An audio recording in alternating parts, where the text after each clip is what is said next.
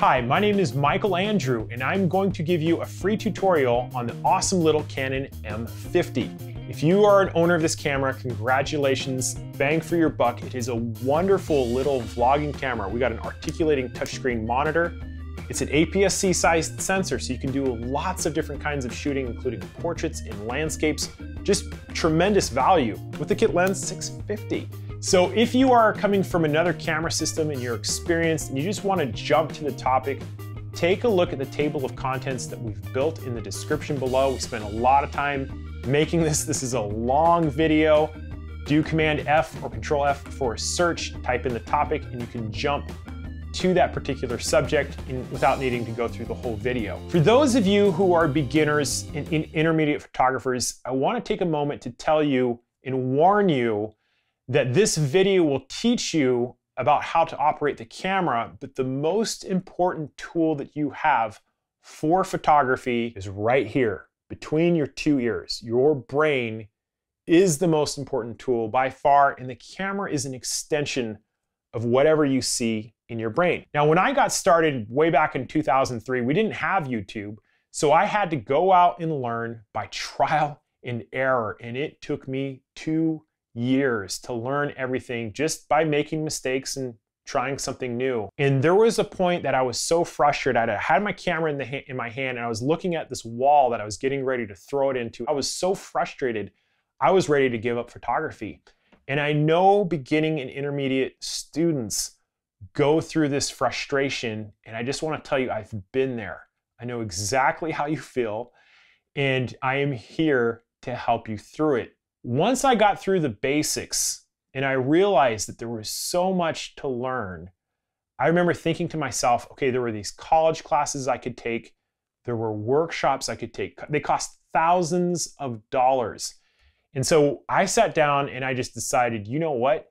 I can make a better course that is efficient, fast, cuts to the chase, and is going to save people a tremendous amount of time and frustration in learning their camera. And that's where my crash courses came from. So I'm trying to warn you that the operation of the camera is just one part of the puzzle. It's one part of the pie, so to speak. And to become a good and proficient photographer, there are things you need to know about the physics of the camera, talking about shutter speed and aperture and depth of field, ISO, talking about the art, composition. There are some digital basics you'll need to know about the camera. We need to know about lighting, including operating a flash. That's in addition to the camera. And then we have the different philosophies and mindsets for different kinds of shootings. There's even workflow. So looking at portraits, that's one type of mindset. And there's a different mindset for shooting video, where you can do vlogging, we can do storytelling, you can do documentary style. And there's a lot of information to know. So if you're really trying to maximize the value of your camera, there is a synergy of putting these all together and really understanding how this fantastic tool will change according to what you see in your mind. This is the key, and this is why the Canon M50 crash course is so important to you as a camera owner, is it's going to teach you how to pre-visualize whatever your goals are, and then take the tools that I teach you with the camera and create incredible art. That's the goal. And the goal is to do it in a couple hours. So it typically takes a couple weeks from the time that I publish this video. If you're interested, follow the link in the description, leave your email address in the comments on my blog, and we will reach out to you when it's ready. Another tremendous resource that I would recommend checking out is Tony Northrup's Stunning Digital Photography. Tony is a friend of mine, but he did not ask me to talk about this. I just think it's a great resource. He has an awesome YouTube channel, publishes multiple videos every week, as do I, and I would definitely recommend subscribing to both of our channels. With all that in mind, let's get started. I want to point this out real quick, is that you see this little green light flashing? This means the camera is in standby mode. So if you don't shoot with the camera, it's automatically going to turn off the monitor. It's basically saying you need to turn your power switch off. So if you tap the shutter button, that's going to wake it back up. And when we go into the deep menu, there's a couple things I want you guys to change. The first, you're going to see something a little bit different, and this is also touch monitor on the top here. So this menu display, if you have it on guided, you're going to see a different set of information. This is like the more basic view.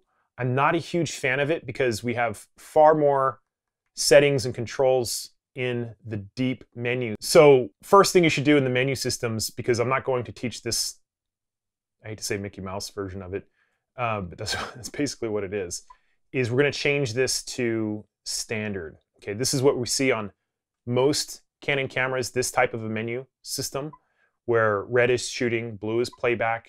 We have yellow, which are camera settings. There's often an orange tab. It's integrated here with this one.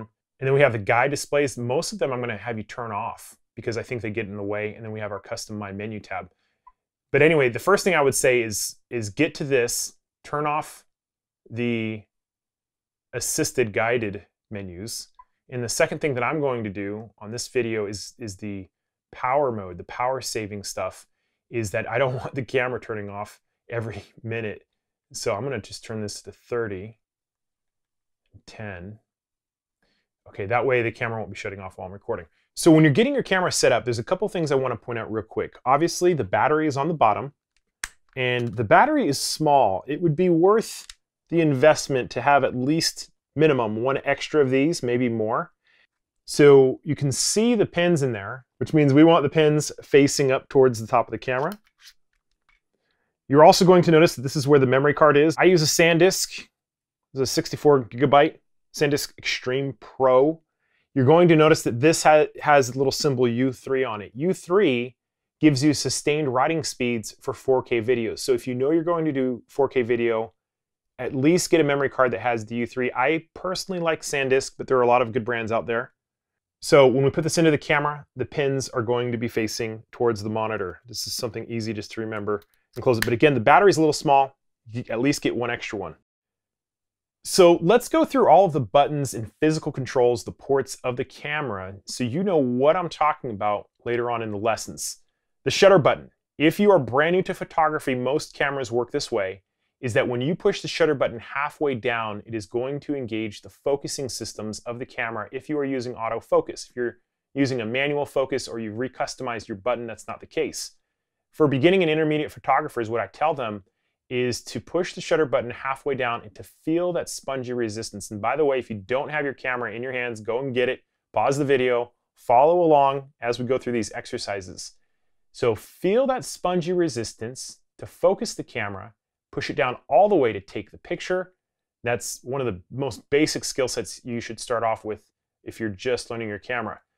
So this little knob around the shutter button is referred to as the main dial. It's going to be our primary control when we're changing things such as aperture, shutter speed. It'll allow us to move through some of the menus, even though we have a touch screen. It's going to be used very often. To the right of that, we have the video record button with the red dot. Obviously, if you're going to record video, you're going to press this to start and stop it. MFN stands for multi-function button, which is going to give us a number of items in a menu that I'll be pointing out later. The mode dial here is pretty important, and there are far more icons on here than I think that you should worry about. What I tell all my friends who are just starting is to start off on the AV mode, aperture priority mode, you know, up to the point that you got a hang of all the other stuff we're going to talk about. And then manual mode. These are the two modes that I use the most. Occasionally, a secret is to use P mode, program mode, with flash. So if you're shooting at an event and you have a speed light on there and you're changing a lot, P is the handheld speed light mode. All of these other modes, don't really use them. It's usually AV, M, or the video mode. Power switch, obviously, pretty important if you want to turn the camera on. Here is the hot shoe mount. This is going to allow us to attach a larger flash than the one that comes with the camera. The camera has one built in, which is accessed by pulling up, and we'll be covering a little bit of that. If you're interested in how a larger speed light works in connection with the camera, we cover that on the M50 crash course. This is a little hot shoe protector. So when we're talking about the back of the camera, up here on the top, you're going to notice this little black dot to the right of the electronic viewfinder. That is a sensor. It's a battery saver. So when you pull the camera up to your face, this is going to sense your eye or is close to it, and it's going to engage the EVF. When you pull it down, the back monitor, the large monitor, will kick in. Most of your controls can be done from the back monitor, and I'll be pointing those out when it happens. But there are a few physical buttons we have on the back. This little star button in the top right-hand corner is your exposure lock or your flash exposure lock button. I rarely use it, but there is a way, and I'll show you this. The little squares with little dots inside, this is our focusing cluster point selector. We have our information button, which allows us to toggle different views on the back of the camera, very important. On the bottom, we have the play icon to obviously play back images. Then we have our deep menu button. We'll be spending some time on this. There's a huge section on the course where we pretty much cover everything, and I go into the philosophy of use, which is really kind of the intermediate to advanced understanding of what all these settings are. So this dial here, the directional pad, you're going to notice it has different icons, top, bottom, right, left, and then there's also a button in the very middle. It's a separate button. The middle button says Q. I know it's difficult to see, but this is like an enter button. So like on a computer, return or enter. So you push that into the camera body when you have selected something. On the bottom, we have the garbage can icon, which is going to allow us to delete images that we don't like. Typically, I reserve this for only really bad images. The rest, if I'm close, I like to see it on a big monitor before I make my decision. On the right, we have this little flash icon. It's going to allow us to toggle whether or not the flash is on. On the left, it says AF/MF. That is your manual focus button. So you toggle that if you want to jump into manual focus. It's very quick, it's very easy. Most DSLR lenses have a manual focus switch on the lenses, but we're shooting with these M lenses that are small and compact, and most of them don't have it. On the top, we have this strange icon, which is a box with a diagonal through it and a plus-minus sign. That is your exposure compensation button. That's a very important button to know, and we'll be talking about that in depth. It's going to get its own lesson on this course. It's so important. So with all this in mind, that is a quick overview of all the buttons, ports, and controls on your Canon M50. Let's start getting into some of the lessons. A couple things I wanted to point out on the kit lens, that if you have this, many of you will, this is the 15 to 45, you're going to notice there's this lock, and this is to prevent the lens from opening. The camera is set up in such a way that this has to be put into the 15 at least position before the camera will wake up. So just keep that in mind. There are other M lenses that do not have that lock. This is something that the kit lens definitely has. So on the left side of the camera, here we have the microphone port. And there are different microphones that I recommend. Obviously, if you're going to do any kind of serious video work, you're going to want to use this. So in terms of a lav mic or even an onboard mic. Right here, we have this little button. This is the lens release. You're going to have to push this in all the way. Kind of hard. Anytime you want to take a lens off, you're going to have to do that. And something else you're going to notice, this white dot on the camera body, this is going to line up with the white dot on the lens. So every time you put a lens on, you're going to want to make sure those are aligned. On the right side of the camera, where our hand would rest, right hand, we have the HDMI out, and we also have a USB port. So if you come underneath this gasket here, you're going to notice that this is the smallest HDMI out. This guy down here is our Wi-Fi button. This is going to allow us to connect to the Wi-Fi. We'll be talking about that in a later lesson. So let's talk about all these icons that we see in the different displays. And something you should become very familiar with is pushing the info button to change the view that you're getting. Just start pushing that a couple times to see all these different screens. Something you need to know is that anytime you see a highlighted icon with this gray box, that means you can touch that box and change the controls right within it. Very important to note the Q mode. When you push the Q mode, you're going to be able to change a lot of these settings. When you don't see the box, it's going to remain locked. So that doesn't allow me to change any settings. Why? Because I need to focus on something, right? Did you see how it took a picture there? So there is a setting called touch shutter. It's right here. And I'm going to turn that off. If we continue to toggle that, we can turn it back on, turn it off. So now we are going to be able to focus by touching on the screen. And this is how I recommend setting it up. When you have touch enable on, anytime you bump the screen, it's going to take a picture. But if we press the Q button, all of those menu items come up and we're able to change them. So I want to take you through each of these real quick. On the left and right, we have the menu items. And those menu items subfolder is on the bottom. So if we're talking about the auto focusing mode, we could change our focusing modes from these three. These clusters we'll be talking about. The next is the autofocus operation, whether it's a one-time focus or a repeated focus for moving subjects. We'll be talking about all these individually in the focusing lesson. We have our drive mode, and these icons each mean something different. Single frame, high-speed continuous burst, so if you hold the shutter button down, it's going to continue to take pictures. Low-speed continuous bursts, not as many frames per second. We have our 10-second timer, our 2-second timer, and then we have the customizable timer. So we can come in here and we can customize the number of shots we want to take with the timer. One more thing on this continuous timer is that I believe it's the 10-second timer. So if you use this as a 10-second timer and then this is the number of images it's going to take. Metering modes are how the camera measures light coming into the camera. We'll be talking about this in depth in its own lesson. We have our image quality, which allows us to control the type of file we're creating, whether it's RAW or JPEG. See all those options here on the bottom. The L stands for large, which is the full resolution, and as we get smaller and smaller, you can see it starts giving us the full dimension for large is 24 megapixels. In the brackets right here, this is the number of shots remaining on your memory card. Medium, which is 11 megapixels, and we get the resolution, almost 4,000 wide by 2656. Then we have our smaller versions. Some of you will be wondering what the difference between the smooth and the jagged L. That is the compression type, and you'll notice the number of shots remaining changes, even though the resolution is the same between these. And so what's happening is, in this jagged icon, the camera is throwing away certain types of information, and the file sizes are almost half of what they are in the smooth. We also have the ability to go into the RAW setting. So if I press Info here, we can determine whether we're using standard RAW or a form of compressed or compact RAW that doesn't take up as much space. RAW files, the idea behind them is this is the raw information that's captured by the camera, has a lot more color information, has more dynamic range. Typically when you're shooting a landscape, it's a good idea to shoot RAW. And there's other situations, mixed lighting conditions, if you want to capture all of the color information, things of that nature.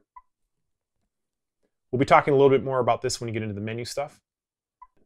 So the movie record settings, so we have our different resolutions. 1920 by 1080 is standard HD. And there's a bunch of numbers in here, 60 frames per second. IPB has to do with the compression type. Most of the compression types on here are IPB. Notice all of them. I made up a little acronym for that saying I like peanut butter. And there's another compression type called All I. And this has to do with how the video frames are compressed. This is something that we're going to cover in the video lesson, but all you need to really worry about right now is that this is high def in the number of frames. So 60 frames, 30 frames, 24 frames, and we can also do 4K 24, and that is set up in the video menu. So just real quick, let me show you where it is. We're on this subject here. Go over to video mode. Do you see this stuff that's popping up? So anytime I change the mode dial, it's giving me this little introduction to what it is. So I like to shoot manual. Okay, so what I want to do is show you, and we get into this in the crash course in depth, is there is the 4K right there. It's in the menu system. We're talking more about that on the crash course. I like shooting in 4K. We're limited to 24 frames per second, but there it is if you don't see it on our main shooting menu. So if we come back out, you're going to see that this has changed. And there it is, it's 4K. So if you are not in the video shooting mode, this is the take-home message. Watch, I switch it over, press my info button, and that 4K option is gone. So that's what's happening if you do not see that 4K icon. It wants you to be in the video icon mode before you select it. On the right side, white balance. We'll be talking about that in just a second. We have our picture styles. Think of these as recipes that are baking the files with certain types of color information and throwing the rest away. We have our auto light optimizer, which is going to help with some of the contrast. I usually turn it off, but some people like it. Creative filters, I'm not a huge fan with, and because I have my RAW turned on, it doesn't want us to select it, so we can come back in, turn RAW off, and then here they are. These are kind of fun to play around with, but these are not serious tools that a professional would use. A lot of these are like the filters, really basic filters that you see on your smartphone kind of thing. And we have our still image aspect ratio. I recommend leaving it on 3:2. My dad loves to shoot in 16:9, which is the cinema aspect ratio. 3:2 is going to use all of your sensor. And if you want to crop that in post, you are welcome to do so. When you start picking these other aspect ratios, you're going to notice we get different resolutions. So part of the image is being cropped. When I say cropped, I mean cut off. So let me show you something real quick, is that if you pick a 1:1 aspect ratio and take a picture, and I play this back, we have a square image that's been cropped off. So the advice that I give is don't do that unless you know you're gonna go straight to Instagram or something and you just wanna save the step. But usually most of the time, it makes more sense to shoot with the full aspect ratio, the full crop, and that way you have all your information. You can crop it later if you want. So that is the Q menu, or the quick menu. You can get to it again by pressing the Q button, or you can just push into the camera button right here. There's a dedicated Q button available. When we're out of the Q mode, I want to walk you through all this information in here. The Q mode has all of the items on display, which one you have selected at the time. In the top left-hand corner, we have the mode we're shooting in, the shooting mode, number of shots remaining. This is how much video we can record before the camera will shut off. We have our battery, histogram, ISO, really important. We'll be talking about that in depth in the exposure lesson. These two guys right here, shutter speed and aperture, the most important settings when controlling how much light is coming into your camera. These three on the bottom, shutter speed, aperture, and ISO, are absolutely critical. As we push the info button, we are able to toggle through different screens. So if we don't like seeing all that stuff, we can push the info button, make it go away, and we can shoot. We get a limited set of data. You're going to notice that the shutter speed, the aperture, and the ISO are very common on almost all cameras on the bottom and also in the viewfinder as you look. The viewfinder is going to be a mirror of whatever we see on the back of the camera. As we continue to push the info button, we come to this black info screen. This is good because it's going to allow us to see all these settings a little bit larger, and you get this little gray box, the Q screen. So we can access the quick menu both in live view as well as this black screen mode. And I want to take you through all the settings in here real quick. So if I push the Q button, you're going to notice we get all these highlights showing up. Top left-hand corner is the shooting mode. Shutter speed, aperture, ISO. This orange icon is saying this is what's going to change when you rotate your primary selector. So even though we're kicked out of the touch operation of the Q screen, we can still change the shutter speed by using the main control wheel. Come back into the quick screen. Another thing we can do is touch and rotate any of these items, so we can change it without going into the submenu, or we can double tap and we can touch and drag on the scale, or if there's many icons. So there's multiple ways to change the information in the screen. We can do main command wheel, we can double tap. It's just an efficiency thing and what you prefer. Let me take you through the rest. So shutter speed, aperture, ISO. This guy right here is our exposure compensation bar. It typically does not work in manual mode because manual mode, see how we get these? I'm going to show you how to turn that off in a second. Come back in, there it is. So we double tap on that and we can come in and change the brightness of the image. We can use something called bracketing that I'll be talking about a little bit later. Very powerful. This is something you're going to want to become familiar with. To the immediate right of that, we have something that looks very similar. We have this flash bolt plus minus. So this is exposure compensation. This is flash exposure compensation. Exposure is a fancy word for brightness. Compensation means changing. So what these two things do is this changes the brightness of the natural light we're shooting in. This is going to change the brightness of the flash we're using. I'll be going through what these numbers mean in a later lesson on this video. So just below this, we have our picture styles, which is something that basically controls how the color information is compressed into the file. We have our white balance. It's telling us which white balance we're selected, auto white balance. If we come in here, look at all the different white balances. We're talking about that in its own lesson. White balance shift, not a huge fan of, but we'll be talking about that. Then we have our auto light optimizer, the metering modes, which is how the camera measures light information. We'll be talking about that too. We're talking about all these. Then we have our focus cluster selector. There's different focusing clusters that we use. One shot versus servo. Servo is continuous focus.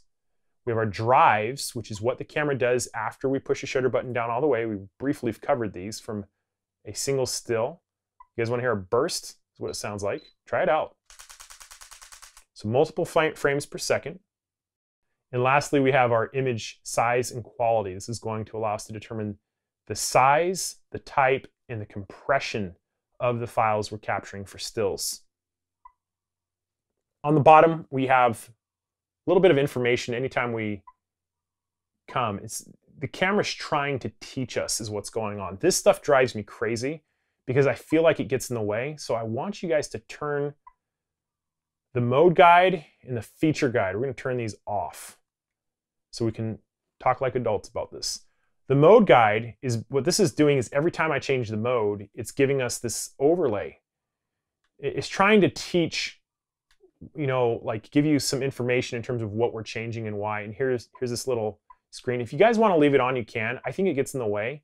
So I am going to turn this to disable. And this is going to allow me and you to get to our settings without tripping over those feature guides.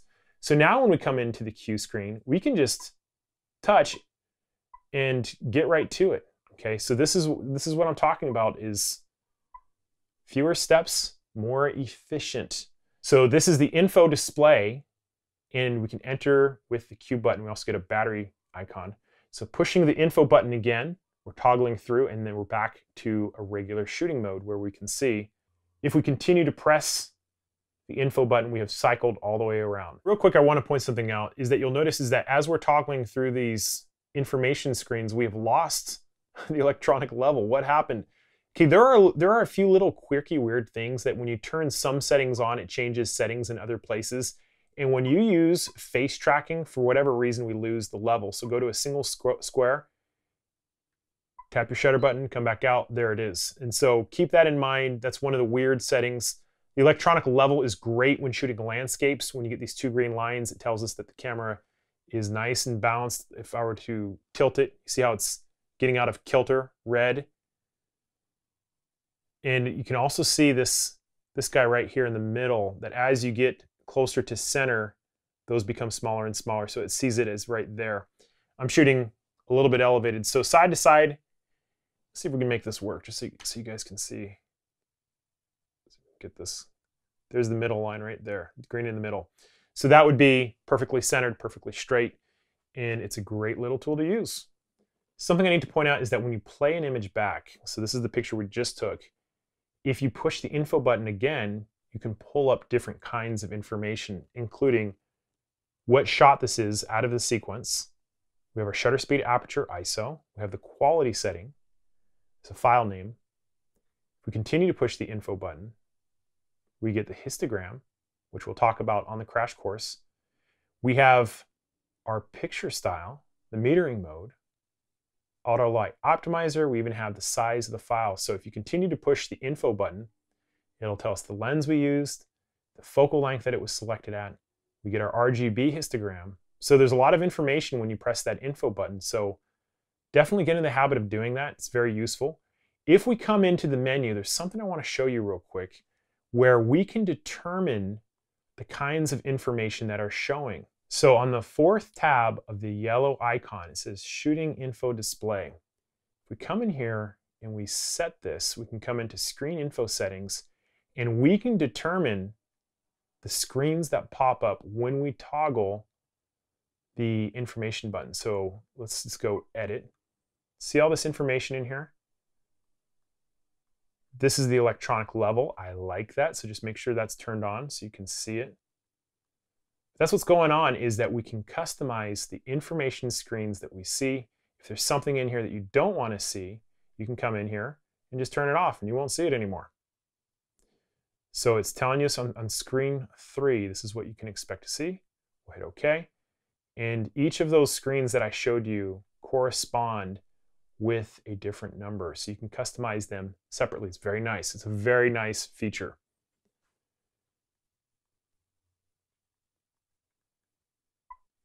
We can do the same for the viewfinder and toggle different settings as well.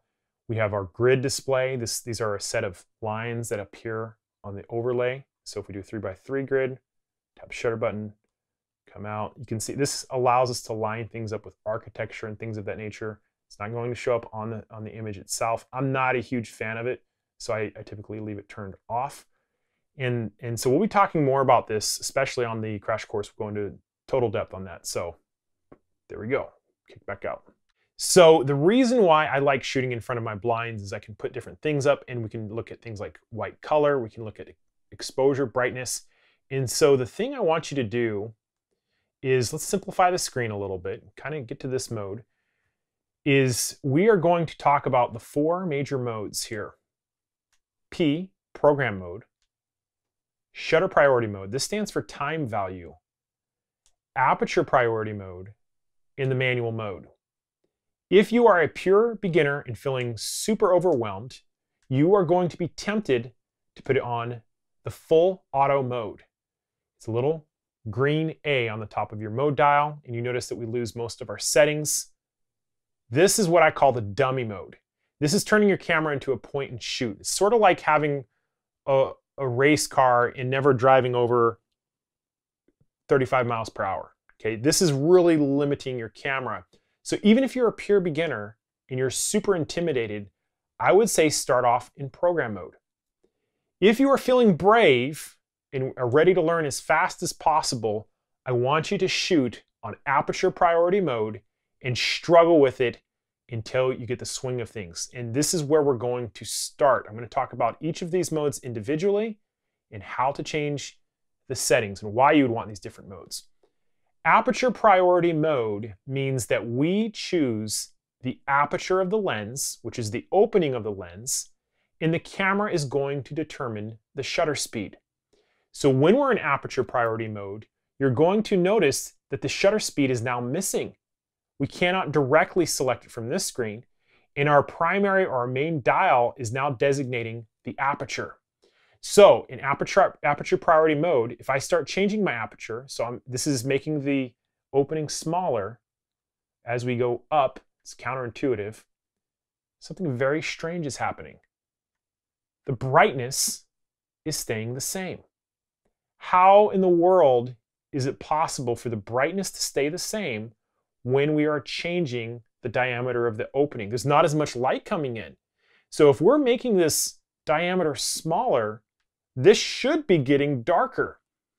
And what is happening is the camera is making the changes to the shutter speed. It's doing it automatically for us.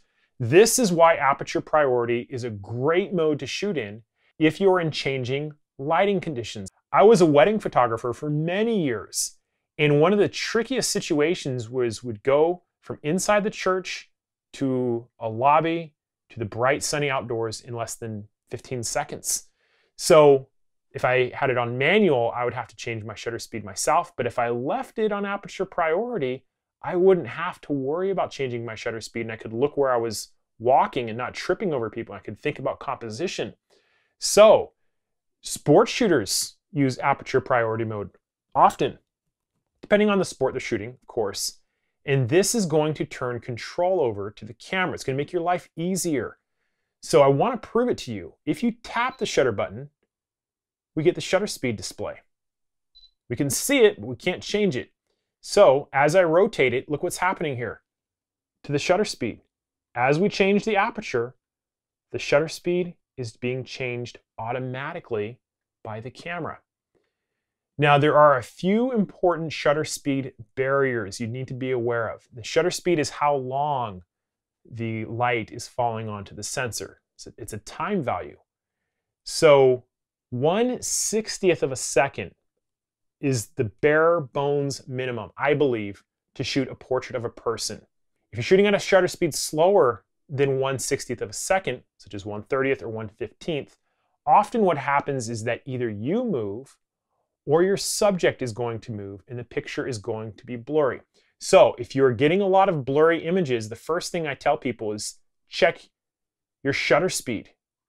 In an aperture priority mode, all you need to do is just take a glance. You can't change it directly. So what I do is I dial in my aperture, and as I'm shooting, I sneak a peek over here at my shutter speed.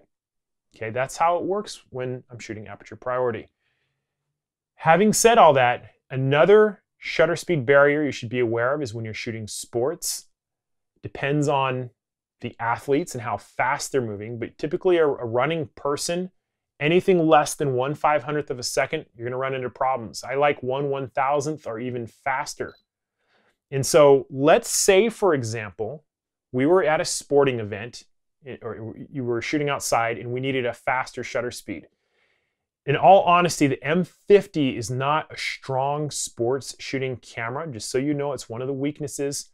But let's say we're shooting and we need to get a faster shutter speed, okay? And we've opened our aperture as much as we can to let as much light in as we can, and we're stuck at 250. How can we get a faster shutter speed? I want you to think about this. ISO is a boost. It essentially boosts the light coming into the sensor. It's an artificial gain. And so if you said use a faster ISO, you're absolutely correct. So if, let's say we go to 3200, look what happened to the shutter speed. Shutter speed went up. And as we continue to add more and more ISO, the shutter speed is getting faster and faster. So something I want to point out real quick is we have this button on top of our camera called the MFN button, or the multi-function button. And in a shooting mode, like manual or aperture priority mode, this button controls your ISO. So if you're looking through the viewfinder and you want something customizable and quick, you come into your multi-function button and you could adjust it. And so now we're changing our ISO. It's a very fast, easy way to do it instead of going through the menus. Some people refer to the shutter speed, aperture, and ISO as the exposure triangle, but the only thing really dealing with light coming into the camera is your shutter speed and your aperture. ISO is an artificial boost. Now the trade-off on ISO, and we talk about this in other lessons on the course, is that as you add more and more ISO, you're going to get more and more noise grain added to the image. It's actually going to degrade the image. I'm comfortable definitely at 1600. At 3200, you're going to start seeing some grain, and at 64 and 12800, you're going to see lots of grain. So up in these areas, take a picture in low light with these settings and then zoom in, and you'll see exactly what I'm talking about. In fact, we can do it right now. Let's just go here. I'm going to change my aperture to make it as dark as possible. And you can see already, now we're going to be talking about touchscreen. So if we zoom in, you can see, look at all the noise that was introduced. It's grainy. This is not a pleasing image, and that is mostly because we added so much ISO. So coming back out, let's go down to a very low ISO, something like 400. Shutter speed changed, so I'm going to open up my aperture. I'm on a tripod. If you're on a tripod, you can often get away with very long shutter speeds with landscape shooting. Take a picture. If we were to zoom in, look, almost no grain at all. So keep that in mind. There is a trade-off with the ISO in terms of grain that you're going to be getting. So talking about the philosophy of use when we're talking about using aperture priority mode, I want you to take your hand, tap the shutter button, and just move it in front of the lens, just like this. Look what's happening to the shutter speed. Most beginning photographers never get this, is that what's happening is the camera is measuring light in real time using different metering modes.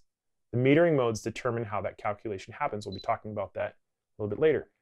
But if you understand this principle, the camera is measuring light, you're going to be in really, really good shape conceptually. So now let's talk about exposure compensation. It's a fancy way of saying changing the image brightness. This bar in the bottom is going to tell us where we're at. You're going to notice we have a -3, a -2, and a -1 on the left-hand side. Then we have this like baseball home diamond plate, +1, +2, +3. And what do those numbers mean? So the short answer on this is that if you take a picture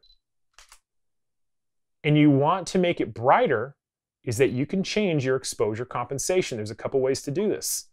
You can come in here, touch onto the bar. So I went from 0 to 1, and I take another picture, and I play those back. So here's the second one, and here's the first one. This is a fundamental technique of photography, is changing your image brightness.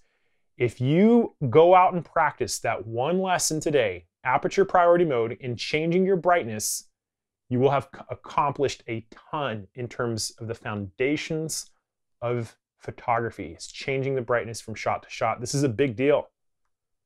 I'm going to tap the shutter button, come back out, and you're going to notice the exposure compensation bar is now at +1. So what does that +1 really mean?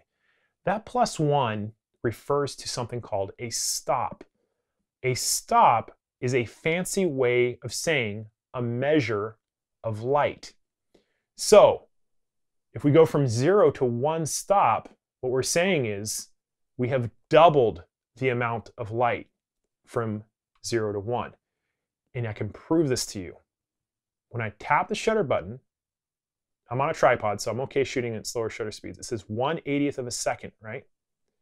So watch what happens when we come in and we go to 1 again. Tap the shutter button. The shutter speed is 1/40th of a second. So what's happened is the camera is allowing twice as much light to come into the sensor by taking a twice as long shutter speed. 1/80th of a second plus 1/80th of a second is 2/80ths of a second, which is really 1/40th of a second. So my question to you is, if we were to go to +2, what do you think that shutter speed would be? Think about it. If you said 1/20th of a second, you are absolutely right, and we're letting in twice the amount of light. Again, 1/20th of a second is a long shutter speed. It's going to be tough to hand hold and get still images, so maybe we don't like it, but for the sake of the example, I'm going to finish this. If we go to +3, you notice the screen's getting brighter too? Come back out. What do you think the shutter speed will be? If you said 1/10th of a second, you're absolutely right. And it also works in the other direction. So we come back home. We know this is 1/80th of a second. There it is. So let's say this was too bright and we wanted to make it darker. All right, exposure compensation, 1 stop down. So what do you think the shutter speed would be now? We're using a shutter speed that's twice as fast. It's a faster shutter speed.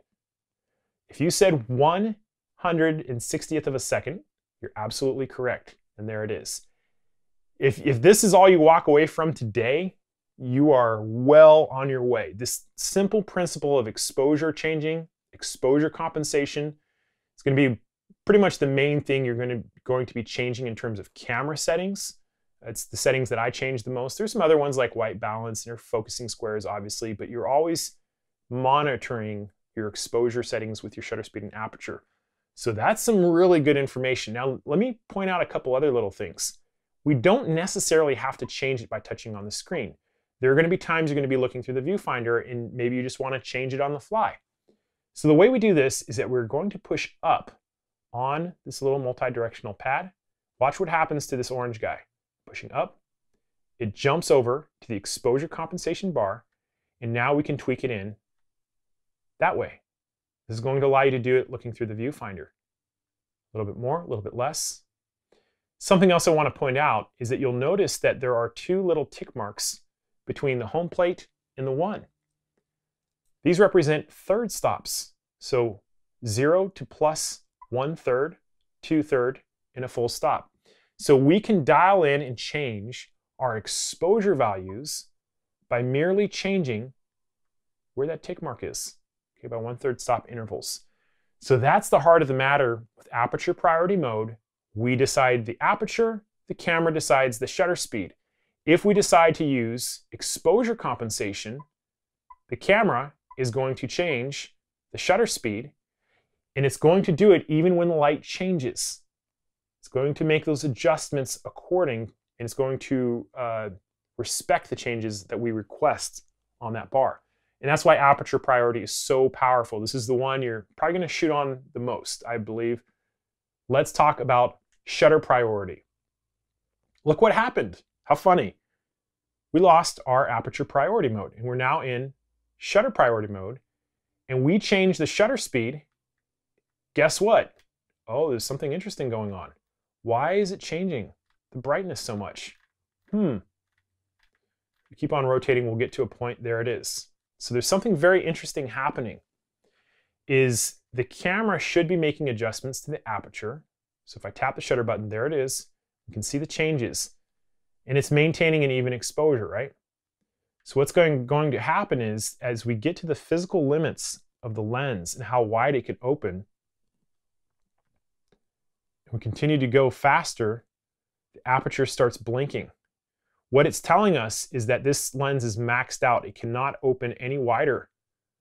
And as we use a faster and faster shutter speed, the camera, there's no way for the camera to compensate for this. And it's saying, hey, human, I need some help.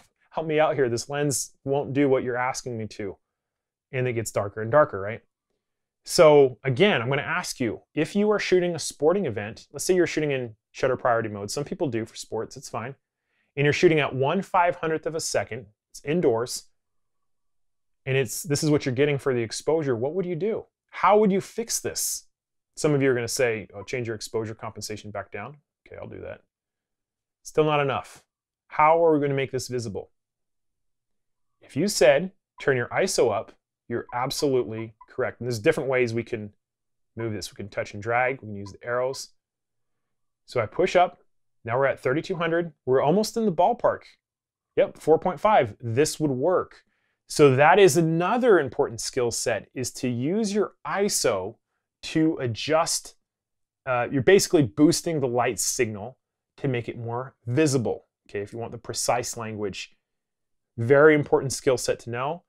Also very important to know the limits of your camera in terms of the ISO and the subject matter you're shooting. Sometimes it doesn't matter as much if you're shooting a bunch of trees. Sometimes it does matter. So as you learn your camera, cameras are like people to me. The more I'm around them and I shoot with them and I sometimes talk to them, I start to learn their personality. And you'll learn the personality of your camera and what its limits are in terms of the ISO. So all the same rules apply here that we talked about earlier, is that if we were to change the exposure compensation, and let's say use -1, the camera will make the adjustments to the aperture. So that's why shutter priority changes. We dial in the shutter speed, camera dials in the aperture. All the same rules apply with exposure compensation. We just need to make sure our lens can open that wide. See, it's not happy, so we'd have to bump it up some more. So that is shutter priority. Program mode is a little weird because you're going to notice the shutter speed and the aperture controls are both gone. We just have our exposure compensation bar. We can dial this in, change our brightness. And when we rotate the dial, you can see that not much is happening in terms of the actual settings. If we touch and press, we can see the shutter speed and the aperture. Now, hey, something is happening. And this is the heart of the matter with program mode, is that as you rotate this dial, it is going to make different suggestions based on the amount of light coming into the camera. It's not always what you see is what you get, unless you push the shutter button. So if you don't see this stuff, you may not even know what you're shooting on. So if you're on program mode, definitely tap the shutter button and take a look at the settings it's giving you, because it's going to fade off. And if you don't see it, you can be shooting with some really wonky settings. Come down here like this, 1/30th of a second, f/25, and if you're trying to hand hold, all your pictures are going to be blurry. And so this is why I'm not a huge fan of program mode. It's often very confusing. The one time I recommend program mode is when we're using flash at an event where you're shooting lots of people and you're bouncing around quickly from different lighting situation to different lighting situation. For Canon cameras, P is the handheld flash mode, and that's something a lot of people don't know. It basically ensures that you will have a shutter speed of at least 1/60th of a second, and you can shoot with an onboard flash, and the background's not going to be all crazy. So that is a powerful tool to know if you ever do flash photography, especially for event shooting. So now let's talk about manual mode. I am a huge fan of manual mode. I use it probably 25 to 30% of the time. And because I use aperture priority mode so much, these are tools. You're not better or worse if you use aperture priority mode over manual or manual over aperture priority. The way I deal with this is I ask myself the question, do I have enough time to dial in both my shutter speed and my aperture? If I don't have enough time, if time is limited, I'm usually on aperture priority mode. If I'm shooting in a studio and we're controlling the light and the model and the art and the makeup and we have plenty of time, then yes, absolutely manual mode, because you can dial it in, you know exactly what you're getting every time, and the camera isn't going to change anything. So in manual mode, a few really interesting things happen. Number one, you're going to notice the exposure compensation bar is no longer active. And that's because the camera will not be making changes. So there's no exposure compensation in manual mode. Second thing is we get both the shutter speed and aperture controls with the control dial being locked onto the shutter speed. So we can change the shutter speed, and you're going to notice we get an immediate preview of the exposure. The camera is not making any changes, so this is what you see is what you get in the preview mode. If we want to change the aperture, we're going to push up on our exposure compensation button here. Watch what happens. See how it toggles? And so that is how you can change the shutter speed or the aperture through the viewfinder. You can also touch on the screen, change it here if you want. But as you're shooting through the viewfinder, it's very nice, it's very fast and easy to just be able to push up and shoot. Some people love shooting off the back monitor. I do that for video. On very bright days, however, you're going to want to look through this EVF here. And I think this is why I like the M50 over some of the earlier M mirrorless Canon cameras, is that they didn't have a viewfinder. It was just this back monitor. And sometimes it gets a little hard to see when it's really bright. So this is very, very nice. So in summary, on manual mode is that we dial in the shutter speed, the aperture, ISO. The camera makes no changes or adjustments to those settings. Again, I'm shooting AV about 70% of the time, manual mode probably about 25–30% of the time, and that's it. And the only other mode I touch is the video mode.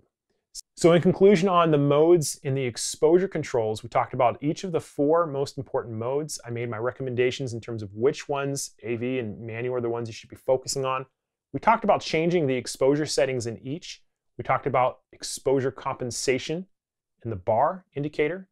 We talked about the philosophy of use and how the camera is measuring light and making these adjustments accordingly, and I hope you guys enjoyed that. It's a fundamental part of photography. Your homework for this lesson is to go into aperture priority mode, take a picture of something, change the exposure compensation, and take another picture to make it brighter and then make it darker. So even, over, and under. 3 pictures and compare them. If you master that one skill set today, you are making tremendous progress. Let's talk about our camera's focusing systems. It can be very complex and confusing. I like it to break it down in terms of the how, the when, and the where. How, when, and where. If we can just think of it in this way, this is going to be a lot easier. So how does the camera focus? A half shutter button depression out of the box is what's going to engage the camera's focusing systems. Now there's a problem here, is that as I push this halfway down, I'm getting this MF in the top left-hand corner. If you see this, that means manual focus, because I've engaged this by pushing or bumping the AF/MF button. So we're going to make sure that that is turned on. And as soon as we get there, we autofocus and we see this box. This box is basically telling us where the camera's focusing. We'll talk about that in a second. We have a touch monitor, so it makes it easy to move around. But how does the camera focus? With a halfway shutter button depression. This is indicated with the green box and a beep. Pushing down all the way takes the picture. It's a great exercise to try, is just hear that beep, hear the lock, take the picture. So the next part of this is, when is the camera focusing? This has to do whether it's a one-time focus lock or whether or not this is a continuous focus. So there's two modes that we have right here, one shot or servo. It's just like it sounds like. One shot means you get focus lock once and you're good to go. Servo is a predictive focus. The camera is going to try to predict where a moving subject will be by the time you push that shutter button down all the way. This is ideal for sports shooting. So in terms of the win, it's once or over and over and over again. Now, something about one shot I need to point out is that if you push and hold the shutter button halfway down, that is going to lock the focus, which means that if let's say I have a person here and I want to get them to the side of the camera, I can hold down and move the camera. This is called recomposing. I am recomposing the subject matter, and then I push it down all the way to take the picture. It's a very handy skill set to have. Most photographers for DSLR shooters, they know how to do this. So as an exercise, I would recommend get on one shot mode, push the shutter button halfway down, keep it held down, and recompose your subject matter to make it more aesthetically pleasing. Great tip. It's called recomposing. So I want to point out, when we are in servo mode, look what happens. The box is now blue. What the camera is telling us is that the focus is repeatedly engaging over and over and over again.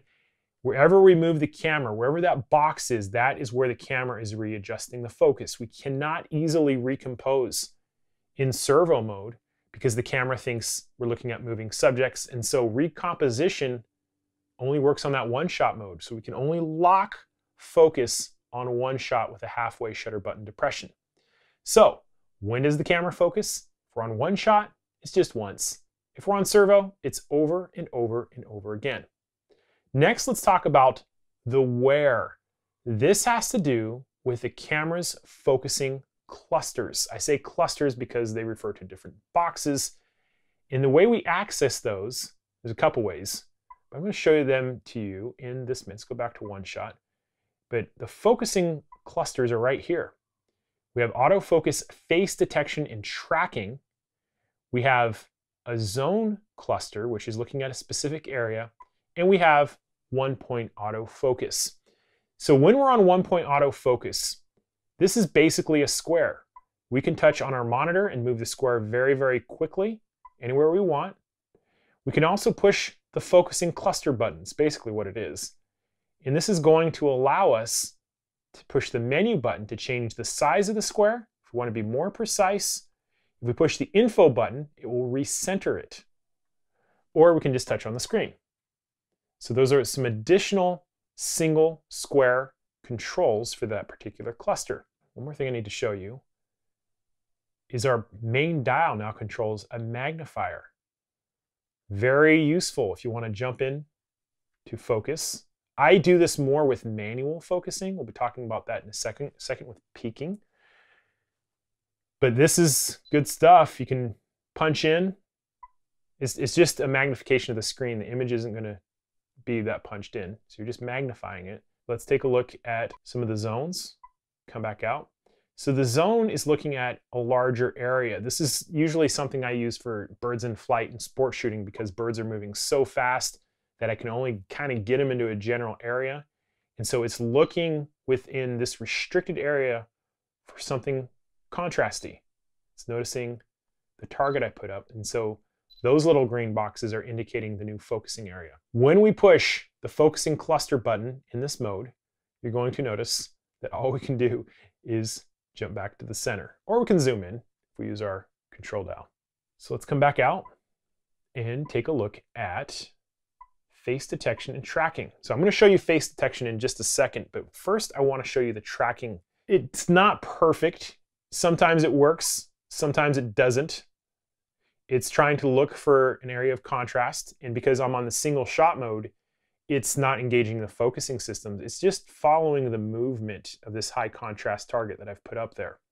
And then, so once it's moving around, we're ready to take the picture, halfway shutter button depression, and there we go, right?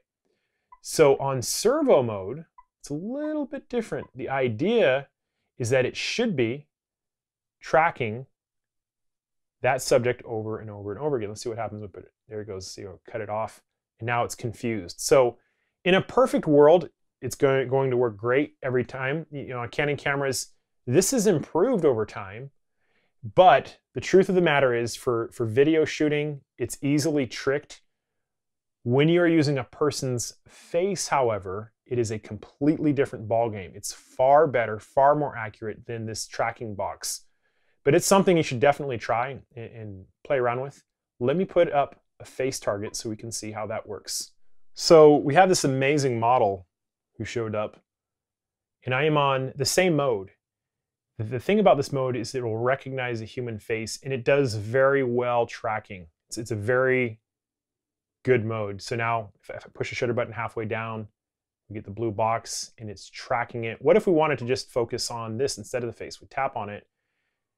And again, to engage the servo, we'd have to push shutter button halfway down. Now this is different in the video mode. I'll be demonstrating this in just a second. But face and tracking mode allows us to designate whether we want a human face or not. It is really good for portrait shooting. So when we're in this focusing cluster, something else I need to point out is that we have the option to select different faces. So I'm going to use my iPhone. I literally just shaved my head recently. I do this every once in a while. Here's another picture of me, right? So if I wanted to select this face, we're telling the camera which face to select, and then it would try to follow that specific face. This is a very cool feature. And you can see that the focusing is changing as I'm moving this around. So even though it doesn't appear like it's doing something, see how it jumped? It's still focusing. You're going to notice the light is changing too. What's happening is the camera is metering specifically from the target area and is making adjustments to the shutter speed based on what it sees here. And so as I move it away, it's very precise. It's pretty good in terms of the size of it. At some point, it'll lose it completely. There it goes. But I've shot with many Canon cameras over the years. It's gotten much better. This is like a pre-focus, and then when you're ready to shoot, there it is.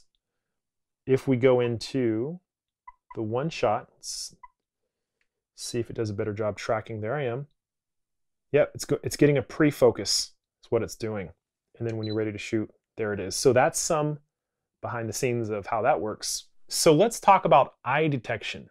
Eye detection is going to allow the camera to dial in on a specific eye of a person. To enable it, you're going to have to come into the red tab, page 6, eye detection autofocus. We're going to want this on enable. Coming back out, tap the shutter button. So the way this works is the camera needs a certain amount of real estate to see the person's eye. You can see that as I'm zooming in, there's a box jumping on to my left eye, or we see it as a right eye. Push the shutter button halfway down, and the camera is locked onto the eye. So that is eye detection, a very powerful tool. We see it in other camera systems, especially if you are shooting at very wide apertures. Okay, so like 2.8, 2.0. If you're shooting with a very, very wide aperture lens, we want the eyes of our subject to be in focus, and this is a very powerful tool for portraits. Something you're going to notice is that as we come over to the video mode, we lose the eye detection. So this is only a still shooting mode only. So I've changed the targets up a little bit because I want to demonstrate the manual focusing tools. There's a couple different ways we can do this.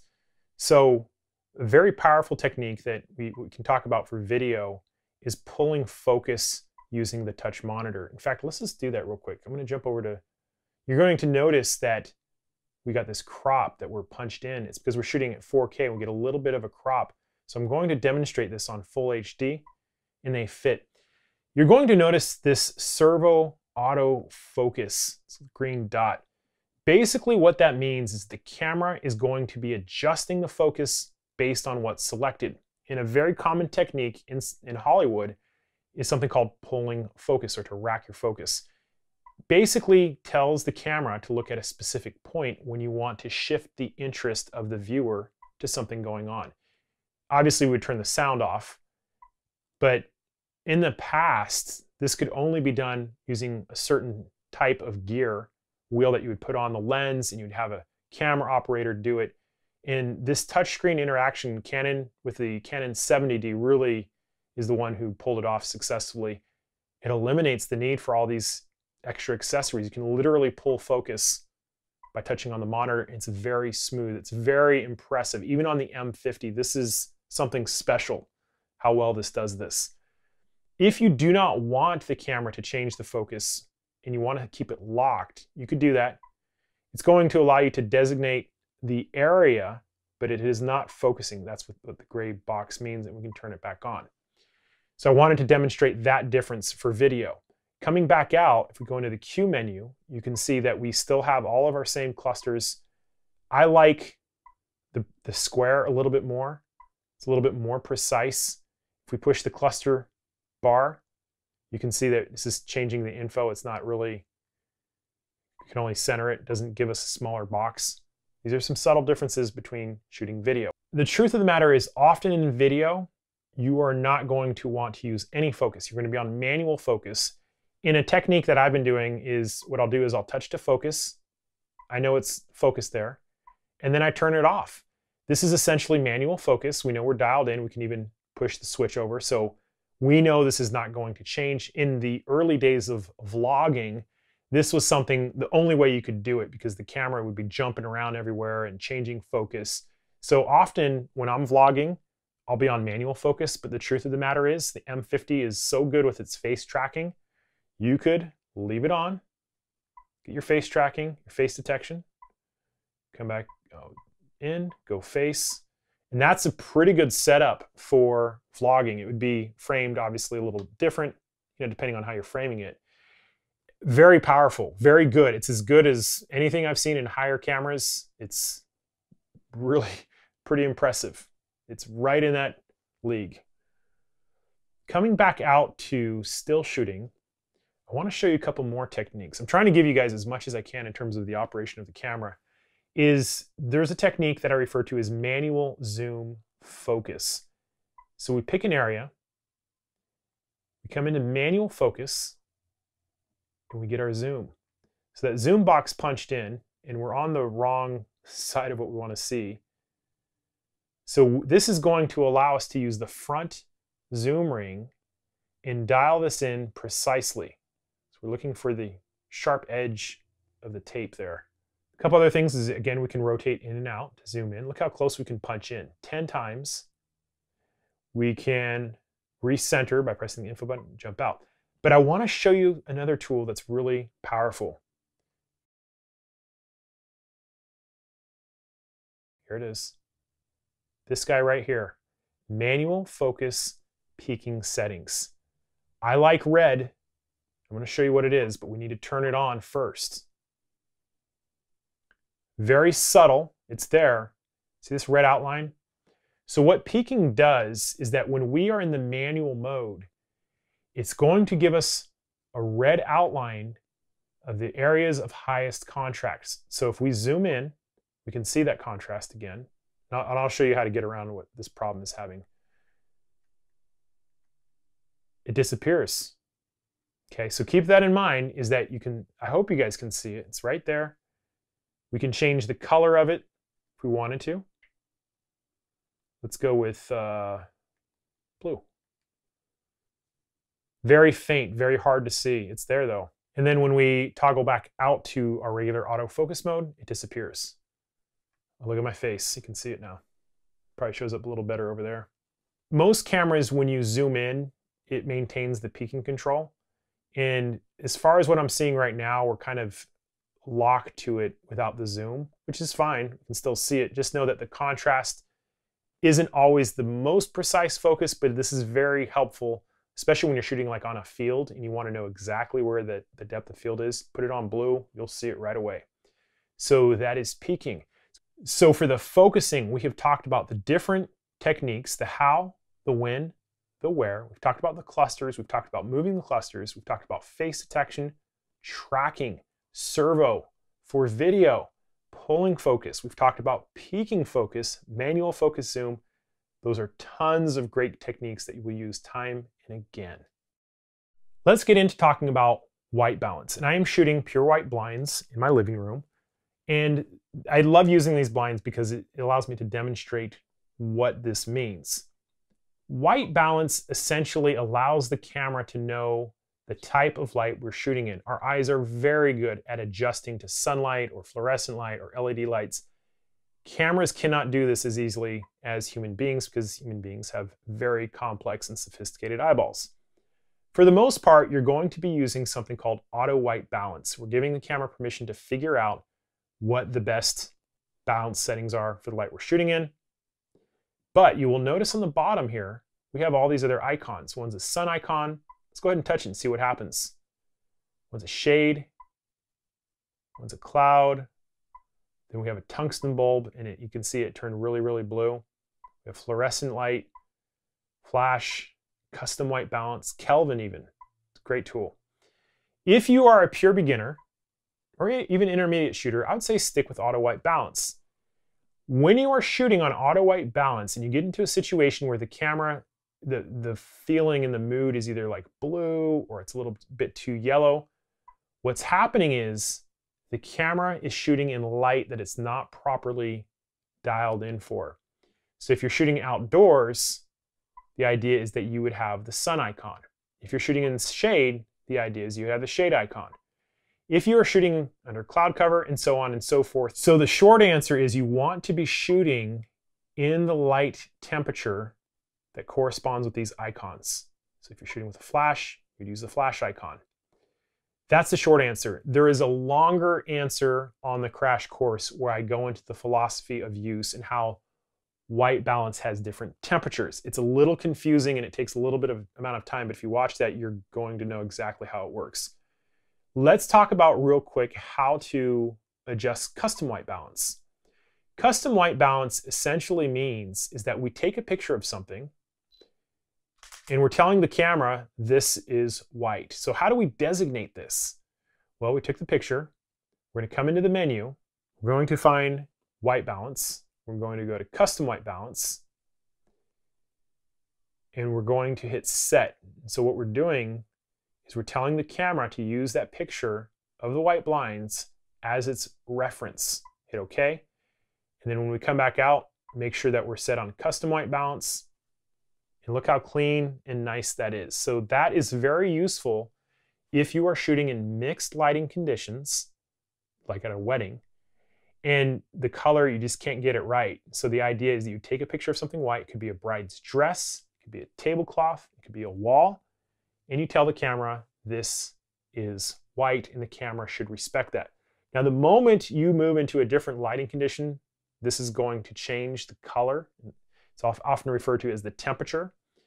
But videographers, people who are recording, very useful to custom white balance in mixed lighting conditions. And there's one more that's also super useful, is the Kelvin white balance, right here.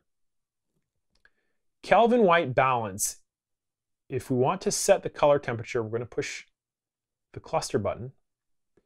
And this is kind of getting into the philosophy of use a little bit. The short on it is, color temperature is rated on a Kelvin scale. It's usually like 26, 2700, all the way up in some cases to 10,000. Just depends on the camera. There it is. You're going to notice it's very blue. What's happening is when you set the Kelvin temperature to 2500, we're telling the camera to add blue because 2500 is typically very yellow light. It's counterintuitive. This is why this appears so blue. If we tell the camera to use a higher Kelvin temperature, let's come into here, you're going to notice it's going to start getting more and more yellow. So the camera is doing the opposite. It's adding more yellow light to counteract the blue temperature. That's what you're seeing. Most light sources have a Kelvin reading. 5600 is typically daylight. And you can see it's a little yellow-ish, so I'm going to come down a little bit more. I'm using LEDs that I think are set to 4600, something like that. And you can see it's very white. So that's what's going on with color temperature is we have these presets for specific situations. We can custom white balance, and we can also Kelvin white balance. But I'll have a special section for this on the crash course. Something else you're going to see is that we can tweak and shift the white balance color. This is something I would just recommend stay away from. I don't think it's necessary at this point. Focus on custom white balance, Kelvin white balance, and the icons. So that is white balance. Let's talk about the camera's metering system. If you remember the example when we were talking about exposure, is that the camera's constantly measuring light coming through the lens. You can see the shutter speed changing. So I've set up a headlamp right here. If we come into our menu, we have these metering modes, and there's 4 of them. The easiest way for me to explain this is with the spot metering mode. So when we select this and come out, what you're going to notice is that we have this little circle just above the focusing square right here. Kind of hard to see. So what we're telling the camera in the spot metering mode is to only measure light coming from this little circle. So if I tap the shutter button, watch what happens to the shutter speed in aperture priority mode. The camera's looking in this circle for brightness information. Off to the side of the lamp, we're at 1/125th of a second. And as I move over the bright light, shutter speed changes. So the heart of the matter with the metering modes is that we're telling the camera to look in different places to measure light. When we come back out, I typically get beginners on the evaluative metering mode. It looks at the entire frame, but there's also some measurement, I believe, of color information on the focusing square, because you can see it also changes depending on where we are focusing. And this is a good general purpose one to start.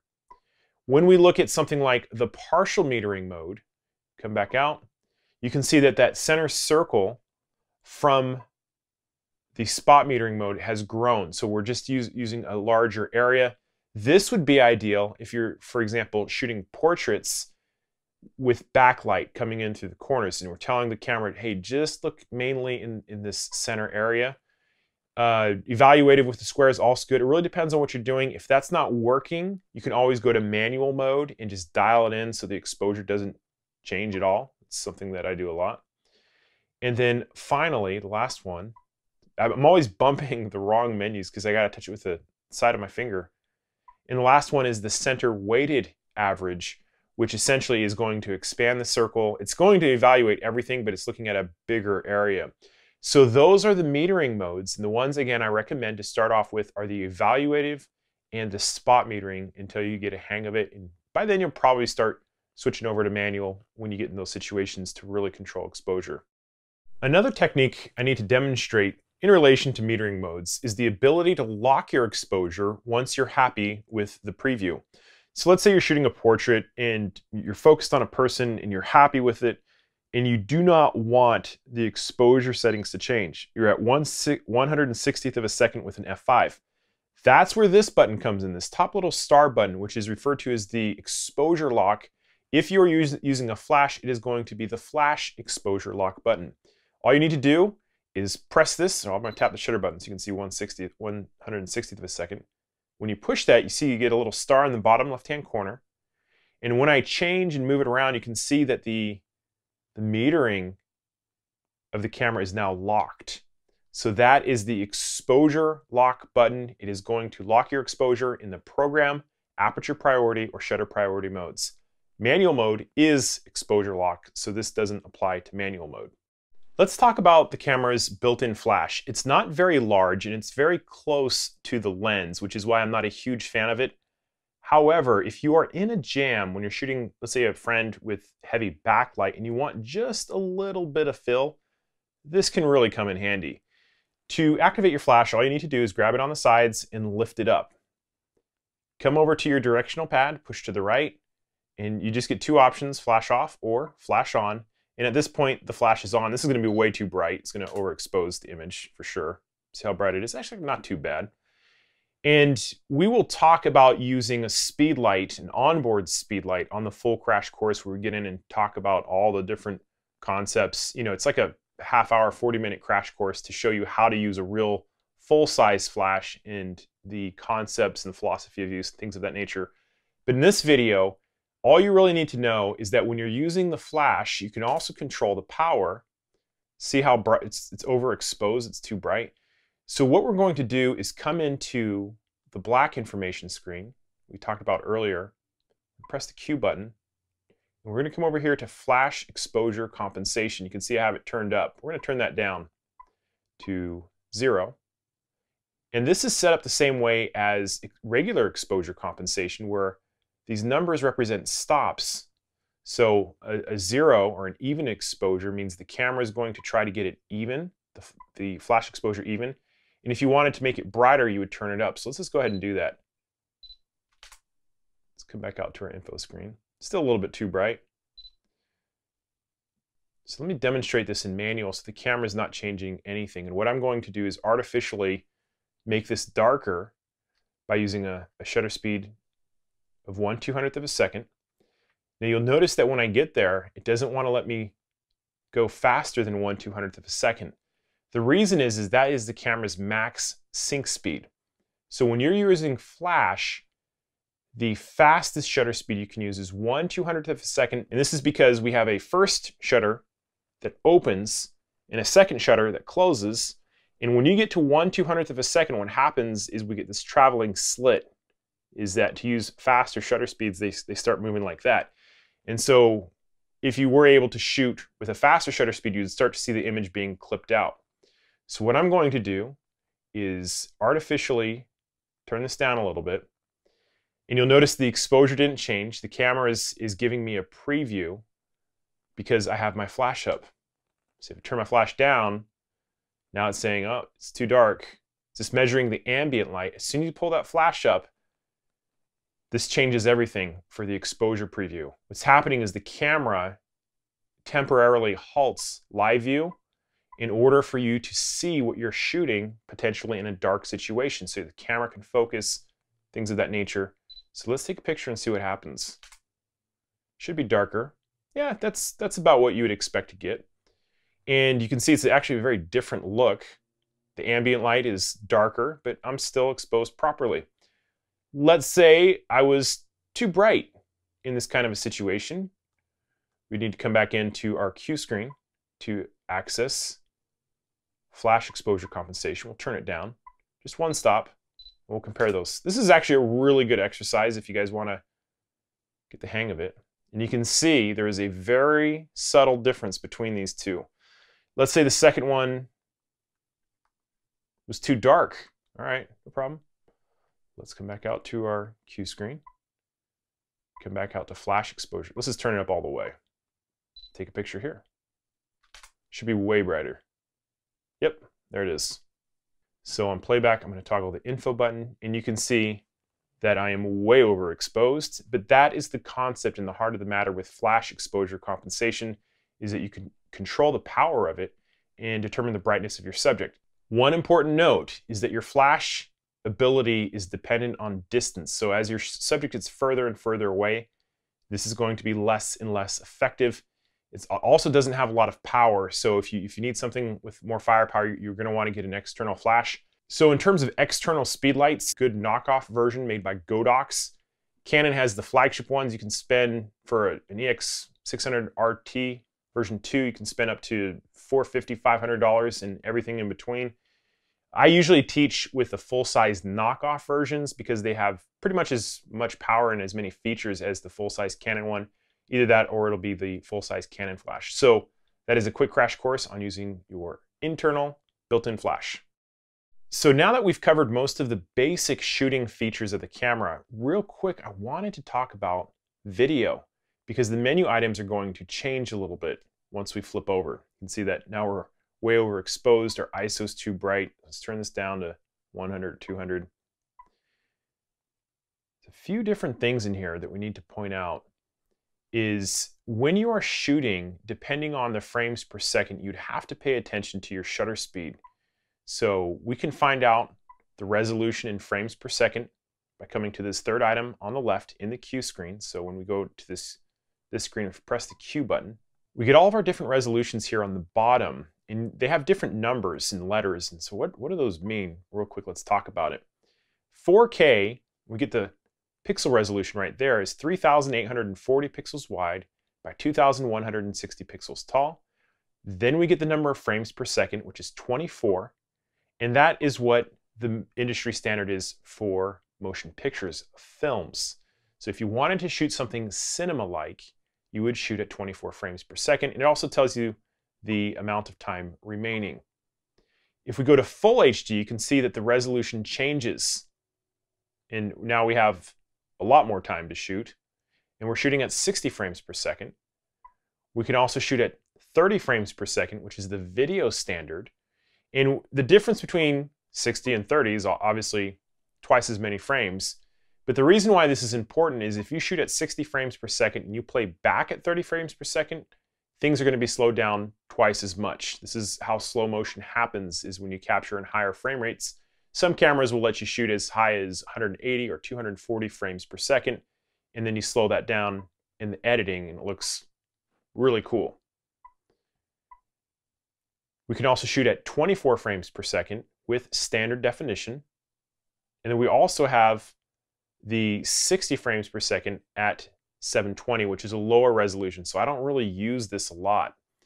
Another important thing to note is that when we go to 4K, you're going to see it magnify a little bit. And this is referred to as a crop factor. So when we're shooting full HD, we're using the entire sensor. When we're using 4K, we're punching in just a little bit. And this has to do with how the camera is sampling information. It can't sample the full-size frame fast enough for the processor to deal with it. It's a lot of intensive calculating. And so in order to make it easier, the camera is looking at the more central part of the frame. That's what's happening when we're in 4K. I typically like to shoot in 4K. We're shooting this in 4K right now because it gives me some options in post-production. I can punch in, I can zoom out. And if you're just getting started, I think my advice would be to stick with full HD for now at 30 frames or 24 frames per second. If you're shooting for YouTube, go for 30 frames per second until you get the hang of it. Another consideration is how fast your computer is, because these are very processor heavy intensive files. So you may want to shoot a short clip in 4K, 24 frames per second, and just see how your computer handles it. But if I'm doing something important and I need to move in around, I'm always shooting in 4K. Some of these other things, like the focusing clusters, you see we lose the zone. We just have a spot and then a face, or the tracking. When we come up to the movie mode, and you're also going to see this the first time you go into the movie mode, it's going to ask you, do you want manual movie or regular movie? And the thing is, I do not want you guys using this one. I want you using the manual movie mode, because this is going to allow us to determine the shutter speed and the aperture. With this one, the camera is going to be making changes to those exposure settings. So if you're doing run and gun type video work, probably better. But most of the time, 80%, 85% of the time, I'm on manual exposure settings because I get to dial in exactly what I want. So that's the difference between those two guys. But we have our manual controls. Something else to note is that your shutter speed should be about twice the frame rate. So if I'm shooting at 30 frames per second, I want to be at 1/60th of a second. That's going to give me a film-like look. It's a lot to go into, but the short is double your frames per second. If you're going for a film-like look, it's a little bit too dark, so I can come in here and adjust that a little bit. This is why I like manual. Looks like I'm still in the 4K mode. Come into our resolution. We'll go for 30 frames, come back out. Something else we're going to talk about is the audio levels in just a second. Let's see what else we got in here. These movie effects, they can be fun. They're kind of gimmicky. We have our auto light optimizer for video. We have our picture styles. Picture styles essentially, and this is the same for video as well as stills, it allows us to adjust contrast, saturation, sharpness, things of that nature. And we can even come in and tweak each of those settings here. This is something I kind of turn beginners away from. It's more of an almost beginning of an advanced kind of thing. So just enjoy your camera for now, shoot for now on the auto picture style. But the idea is that certain colors will be shifted in favor of your subject matter. So if you are shooting portraits, the flesh tones are supposed to be more accurate. If you're shooting landscapes, your blues and greens are going to pop more, things of that nature, and or more sharpness for fine detail, maybe a little bit more neutral. And videographers are very heavy into tweaking these. They'll turn down their contrast, they'll turn down their sharpness, and that's something that would come into play for video is you want to try to get it as close as you can in camera, because we don't have raw video on our M50. You can shoot raw stills, but you cannot shoot raw video, and the video is a form of JPEG, so it's a lot more important to get your white balance and your picture styles dialed in correctly. And again, we all obviously want our white balance dialed in as best we can. And it looks good for me right now. I'm pretty happy with this. Shooting video, something you have to know is there are built-in microphones in the front. You can see the little ports for them. They're not the best. So if you're looking to do high quality vlogging work, you're going to want to get an external microphone that you would put on the top. There are Rode shotgun microphones you can get for about 150 bucks. You can get used ones all day long for less than $100. It's going to make a huge difference. I like to use lavalier mics. I'm using one right now. I use the Sennheiser E100s, and I've been using them for years because I can get the microphone close to me. Otherwise, anytime you touch the camera or move the camera around, those sounds are going to be picked up by the internal microphone. So external microphone plugged into the side port. We do not have headphones on the M50, so you'll have to do some testing to make sure it works. But one thing you can do is, let's see if we can get those audio levels popping up. There's that. There they are. So you can see our audio levels in here, and this black info screen has changed a little bit. So to access some of these, we're going to press Q, and right now I have it on A, and as I'm talking, you can see these little red dots here. Those are bad. That means your audio is too loud and it's clipping out. Another thing that's bad is the A for automatic. We're going to want that on manual. So we come into the sound recording. I'm going to select this and go to manual. And the difference between these two is manual allows us to adjust the gain level for the microphone, and we're going to turn this down. Watch what happens to the bars on the bottom as I'm talking. See how it's getting lower and lower? Still clipping out. That's bad. I would probably shoot around something like this, where a normal voice could bounce up into the yellow range, but very loud noises would obviously clip out. This is going to capture all of my audio profile, and the quality of the sound is going to be better. So any kind of serious video work that has good audio, definitely put it on manual and adjust your gain accordingly. Let's take a look at some of these other menu items real quick. I changed my, put that back on auto. The attenuator, wind filter and attenuator. So it doesn't really help a whole lot. I think the idea is that this is to help block wind out. I usually turn it off. Here's the attenuator right here. This is to help dampen the sound. If you turn it on, you notice how the levels go down significantly. If you turn it off altogether, it comes up. I think it's fine just to turn this off unless you're in a situation where you really need to dampen your sound. You need to turn it down more, then you turn it on. Not a huge fan of the audio attenuator or the auto mic gain, because what happens is you start getting these fluctuations in sound and you can't really control it. And so when it's quiet, the camera thinks, oh, my microphone isn't sensitive enough, and it turns up the gain. And so when the person starts talking, it's too loud, and then the camera goes, oh, it's too loud, and it turns. And so there's this constant fluctuation. It's quite maddening. So this is why we like to keep it on manual. So now we're going to start getting into the deep menu, and then we're going to be talking about Wi-Fi setup before we wrap this up. The deep menu can be accessed with the bottom right-hand button right here, menu. And I don't have enough time to go through everything, but I am going to show you the most important things that you need to know. It's kind of like a quick crash course on the deep menu. Again, on the full crash course, I go through pretty much everything. And the truth of the matter is, you're only going to use about 20% of the things that you use in here. The other 80% very rarely. On the top, we have our red tab. And remember, if you don't see this screen, come here and go to the menu display and pick standard. I'm not a fan of the guided stuff. So red tab is for shooting. Blue is for playback. Yellow are the camera settings. And this green tab in the back is the My Menu. So what you're going to notice is that every tab has different pages, and that's what these numbers are. So we have pages 1 through 8 for shooting, and we have multiple for play, and so on and so forth. In the first red tab, the most important things in here are your image quality. You can change that as we demonstrated from our Q menu. It's going to allow us to choose between RAW and JPEG. And we can see the resolution change as we pick smaller file sizes.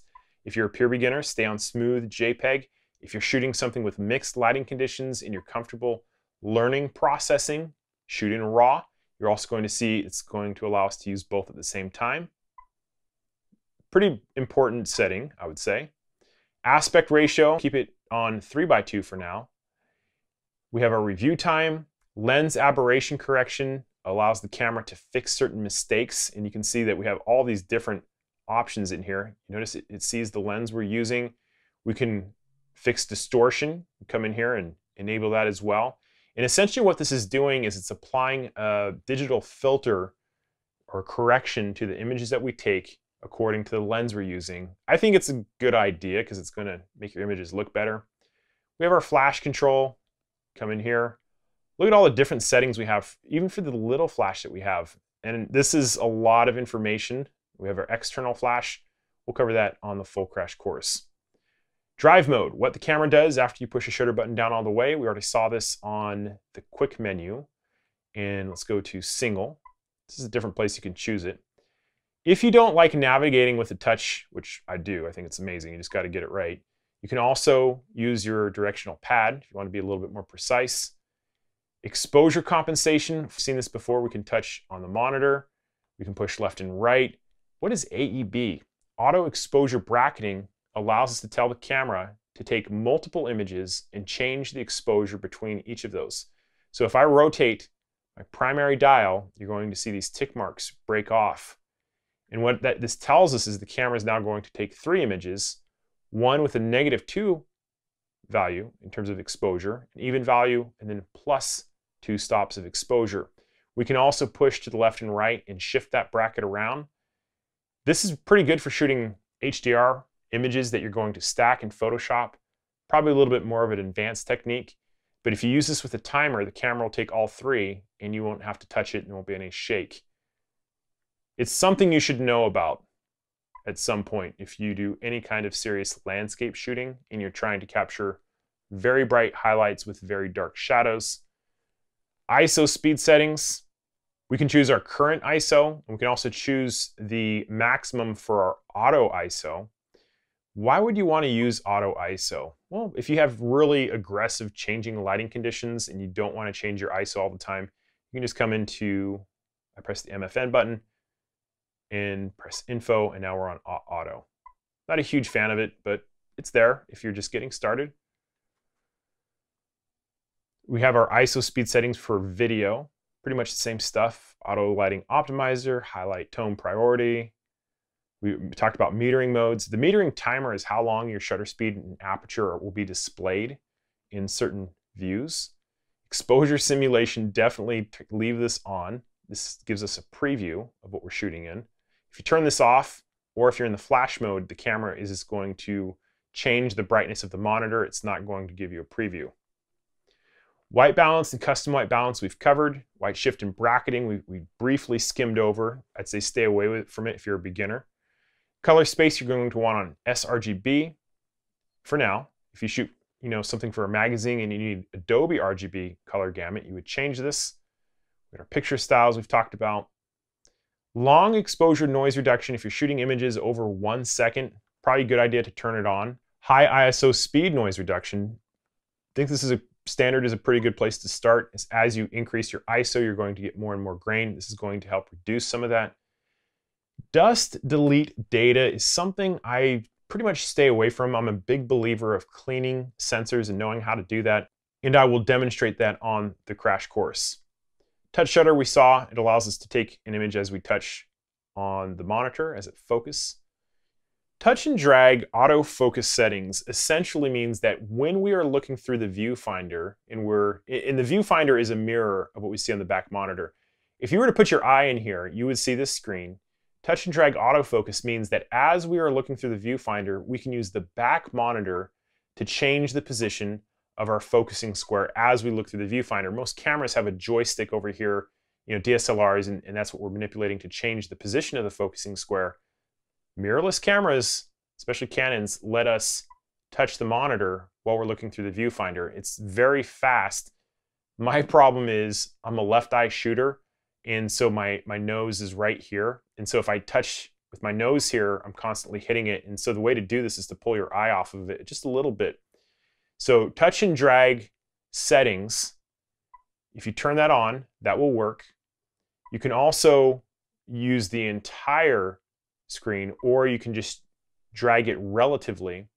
You can also determine what part of the monitor you want to be active, whether it's just this right side or this left side, the top right, the top or the bottom right. If, you know, for left eye shooters, bottom right's probably going to be the way to go. But pretty awesome that you can control what part is active or not. Very nice. Page 6, autofocus stuff we've covered in the autofocusing lesson. Eye detection, it's turned off right now because it doesn't like the thing I'm using. So we come back to face detection, it should turn on. There it goes. Continuous autofocus, autofocus mode. We've talked about all these things. These are just different places where you can choose it. Page 7, the most important thing is peaking for manual focus. Image stabilization settings, turn it on. Let's see here, what else we got? We have our movie quality, sound recording, we've talked about. Movie servo, that's that little green dot icon over here that we have on the screen in movie mode. The button function is asking what you want the button to do in video mode. So if we don't want it to meter, we can have it as a one-shot autofocus, or we can just have it metering. Because when we're in a movie mode, we have the video record button. It's asking, what do you want your shutter button to do? So if I'm not mistaken, auto slow shutter, if you're in the manual mode, this isn't going to matter. But I think what this applies to is that when you shoot video, see here, from the stills mode, it's going to allow us to adjust, or allow the camera to adjust some of the settings in darker situations. Basically, you're asking for the camera for some help. So you can shoot video from your stills mode. And that's going to happen sometimes. You'll be shooting stills and you want a quick video and you don't want to flip it over to video mode. But auto slow shutter is automatically going to make some adjustments when it's low light. And by the way, we're going to turn that off. So those are the most important things in the red tab, the most critical things. Then we come into the playback. A lot of this stuff is things you're never going to use, like photo book setup. The creative filters I'm not a fan of. I never use print. I erase images usually right after I take them. If they're really, really bad and I know it, I'll delete them. Otherwise, I wait until I get it on a computer. You can rotate your image in camera. You can protect them with a key icon. There's some raw processing. We're going to skip through most of this stuff. So if you wanted to do some raw processing from the back of your camera, you could. Red eye reduction is good for flash. So if you take a picture and the person's eyes are all red, you turn that on, it's going to fire a pre-flash. You can crop and resize your images in camera, something I don't really do, in camera at least. Rating allows you to put a star rating on an image, and when you import this to Photoshop or Lightroom, those star ratings will be respected. So it's something that can speed up your workflow. So if you really love this picture, you would come in and you can give it 5 stars or 1 or whatever. Set that.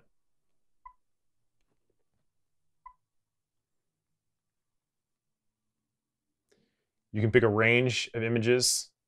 Here's our first one. And then you can give all of these star ratings if you want to select multiple ones. You can select all the images in the folder or a card. So, and then you'd go through and apply the star rating to all of them. So if that's your thing, I mean, that's the way to do it. Let's see what happens when we come back in. And so they all have, you can see 36 of them have the star rating of 1. So you applied it to all of them. Let's come back through here. Playback information display is something, yeah, you're going to want this. We talked about this briefly, where we can control what information is being shown with different settings. And you can see a little preview for each of those items. There's a lot of stuff in here. Autofocus point display on playback. I leave this turned off. If it was turned on, you would see a little red square where you were focusing. View from last scene, if I'm not mistaken, that allows us to see the information screen that we last used. So if we were shooting and we pressed info, it should pull up the last information screen we had selected. So already coming into the camera settings, so select folder means that we can have multiple folders on our card and we can choose which one we are adding images to. If you want to create a new folder, you just touch create folder, hit OK, and it's going to give you a new folder. The only time I've ever used this is really when I'm doing multiple shoots throughout a day, like one in the morning, one in the afternoon, one in the evening. I don't really do a lot of those anymore, but if I wanted to keep those images separate, this would allow me to do so. I leave my file numbering on continuous. That means the file number is going to continue to go higher and higher with every shot. Auto rotate, this is the option I use. It's going to rotate the images for us. Format card, very important, is that when you put a new card into your camera, you're going to want to format it. If you do this, all images are going to be erased. But at the very, very beginning of using a card in a camera, definitely format them. Cancel those. We'll be talking about Wi-Fi in just a second. GPS, there are some ways to pull global position satellite data from images into the camera. It's asking to do this from your mobile device. So if you turn this on, I say generally do not do this because of the drain on the battery. And the batteries are pretty small already. So let's see what else we got in here. Critical stuff, power saving, brightness, time zone, language. Hopefully you're an English speaker if you're watching this, but so many different languages. Most of this stuff's pretty straightforward. See if there's anything different. We'll cover sensor cladding, resolution, output, HDR. So if you want to record HDR video, you're going to need an HDMI recorder for this. Resolution, HDR output, okay, sensor, beep. If you're not a fan of the beeping, we could turn that off here. No more beeping. Shooting information display, we talked about this a little bit. We can control different types of information that are appearing when we are shooting. So if you wanted to adjust those. Viewfinder info toggle settings, same thing. How information is appearing in the viewfinder. Grid display, brightness reset. Okay, those are all pretty straightforward. Custom function settings on page 5.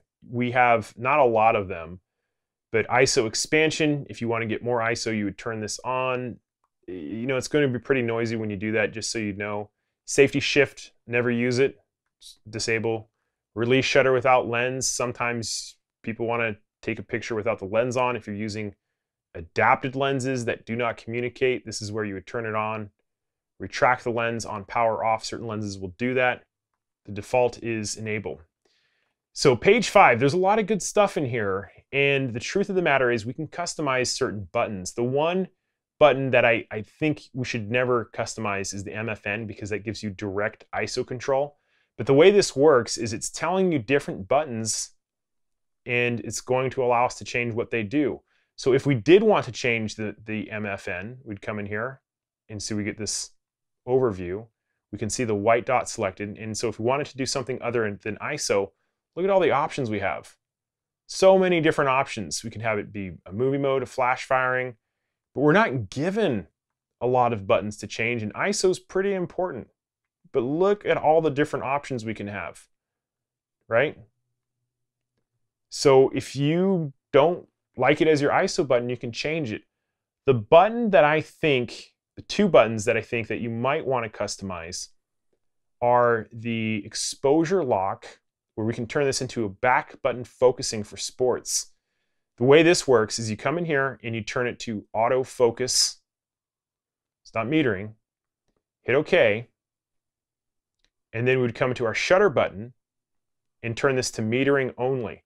If you do that, you are going to be set up to use your exposure lock button for focusing. This is referred to as back button focusing. It's far more popular for sports, so you can engage focusing from here and shoot with your shutter button, and it separates the focus from taking the picture. There's a lot of people who love to shoot that way. I'm going to leave it on the basic setup for now, but you can see that you can customize most of the buttons differently.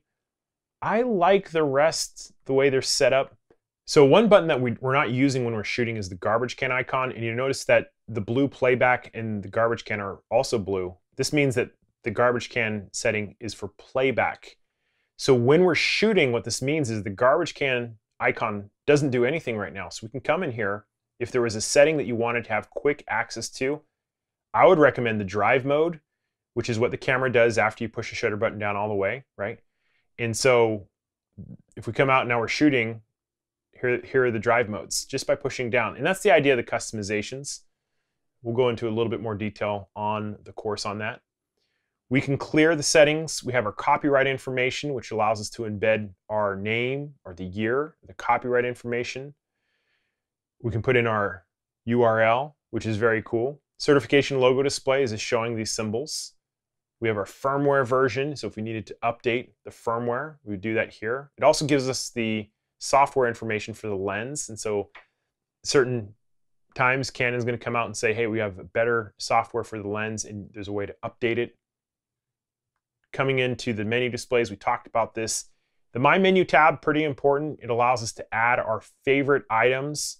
The one that I like to add typically is the format one. So first it wants you to add your own tab. There it is, and we're going to configure this, and we're going to select items to register. So the one that I use almost all the time is format, and then sometimes I'll put quality there because those are really the two that I go to a lot. There it is. Format card. We're going to say OK. Another one that I really like, let's come back out, come back in, image quality, hit OK. And so what this allows us to do is to add items to this green customizable tab so we don't have to go digging through the whole menu every time we want to find them. They're right there. It's very nice. We can sort them. If I wanted format card below image quality, I could do that. Come back out. We can delete them, individual ones. We can delete all of them. We can delete the tab. We can rename the tab. So that's the heart of the matter with My Menu. So that is your quick overview of the deep menu system, and I hope you enjoyed it. Let's talk about Wi-Fi and connecting to our smartphone. You're going to notice I moved some space over here. We have a button on the side of our camera that looks like a little radio signal, and that is your direct Wi-Fi or wireless communication button. If you push that, it takes us straight into the yellow menu. Now I want to demonstrate how you can find this in the menu. It's on the first page on the bottom, wireless menu, Wi-Fi settings. We can come in here and enable. So that button is a shortcut to get you to the menu section, and I like it. I think it's awesome. So if we want to access it quickly, there it is. We're going to come in here and we're going to hit enable. The camera's going to say it wants us to create a nickname for this, so I'll just put MM next to it in the case there's other cameras around. So the settings screen will close after saving OK. We want to connect to a smartphone. We're going to register to a device for connection. I'm going to be using an iPhone 10, and it gives this QR code. I'm going to show you how to do it through the Wi-Fi. So essentially at this point, what I've done is I've turned the camera into its own Wi-Fi hub, and I'm going to get my smartphone side by side so you can see this. So in order to control our camera with our smartphone, you're going to need to download the Canon Camera Connect app. None of this is going to work without this app. You should have it on Android as well. I'm going to demonstrate on an iPhone. So download that app before you do this walkthrough. So once we've turned the Wi-Fi network on the camera, we're going to come into our settings for Wi-Fi, and we should see the camera on here somewhere. Here it is, M50 Canon. I'm going to hit that one, and it's going to ask for a password, which is given right here on the bottom. This is for my specific camera. I'm not worried about you guys stealing it. It's, you know, unless you're like my friend, you live next door, probably not going to worry about it. And I'm going to join the network. And then, so once I'm connected, I'm going to open the Canon Connect app. Where's that thing? There it is. Turn on Bluetooth to allow connect to accessories. We're going to hit OK. So it's looking for the camera. Here it is, Canon M50. Once you hit that, you're going to have to hit OK on the camera and let them talk to each other. They're going to become friends. Saying disconnect when you're ready. So we're almost there. So we're in business now. So when we're talking about Canon's Camera Connect app, once we're in, there are two features in here that I like more than the others: remote live view shooting and images on camera. Images on camera are going to allow you to view the images that you took that are on the camera on your smartphone. Now you can change the view into grid view. I kind of like having the information here and seeing the date and time and exposure settings. You can filter them in different ways: date range, file types. Very nice if you're trying to navigate. If you want to change the order, you can do that as well. Really pretty awesome. So one thing I want to point out is that when you come up here to save image size, we're telling the camera to save the images to the phone. Do you want it to be a reduced size? Do you want it to be the original size? Or do you want to select when you're saving? It gives you these options. And so a lot of camera users want the images right away to their smartphone to upload onto Instagram or Facebook. You don't need the full-size resolution for that. So you might want to just choose something like reduced. And this only applies to JPEG. So that's very nice. The second thing in here in this setting is to delete location information. And I think by default, that's a good idea, because if you import images with data information and you send that image to somebody, there is a way to pull the GPS position out of the images. So I think leaving it on delete is a good idea. So we have some of those settings in there. And basically this is how we can view images. Come in and view the image. You can give it you can look at your information here on the bottom. You can give it a star rating that would be respected in Photoshop or Lightroom. You can download the image. Now it's downloading to my smartphone. So if you just wanted to download individual images, that's how you would do it. You could send it to your printer. If you wanted to, you could delete it. Obviously pretty straightforward in terms of navigating images. So the cool part of this is the remote live view shooting. So you're going to notice that we go into this live view, we are going to be able to control certain aspects of the camera from the smartphone. It's very nice. You're going to notice that we have a stills and a video icon at the top. So whichever one is selected is the mode we're in. You can see it's changing over here. And for vloggers, this is kind of nice because it gives you a remote that you can start and stop video recording. We get our audio levels. We get the time recording here. We have camera settings that we can come in, touch autofocus. We can do live view magnification with a double tap. We can get a mirror live view display. There's a lot of very nice, cool things. We can rotate it. It's one of the better apps that I've seen in terms of video recording. You want to focus. And I was testing this the other day. It was a little finicky. Let's see if it keeps me locked out. Yeah. So some of the other settings here are on the bottom. We have our white balance. We have the focusing mode that we want to use. It's looking for a face detection. So we can come over here, and you're going to notice that when I double tap, it jumps in. Single tap should change the focusing position. We can change our resolution. We have microphone settings. Seriously, it's awesome. This is a great little app for video feature if you want to turn the servo focus on or off. So there's a lot of really, really great options in terms of the settings for video. Coming into the stills option, same thing, single tap should move the focusing square. You can see it's engaging focus. We got a green focus lock there. If not, you can press the auto focus side button here. Slide over to take the picture. So push to autofocus, slide to take the picture. If we come into our settings, we have our shutter speed we can change remotely. It's very nice. ISO. We have our white balance control and our focusing cluster, and then our drive type. So if you wanted to do a timer or 10-second timer, really great. It's awesome. It's wonderful. Let me see, we can view the images that we just took. It would be fun to come in here and play around on it. We can show the autofocus button. I would definitely recommend leaving that on. You can perform bulb shooting with a long tap. Depends on the camera. It's not going to let us do it, so we don't have to worry about that. And then when we come back out to this main menu, we have some other types of information that we can change if we wanted to. Let's see where it is here. Yeah, we can change the name of the camera. We can reset certain display. Let's see here. It has this little guide if you need help connecting.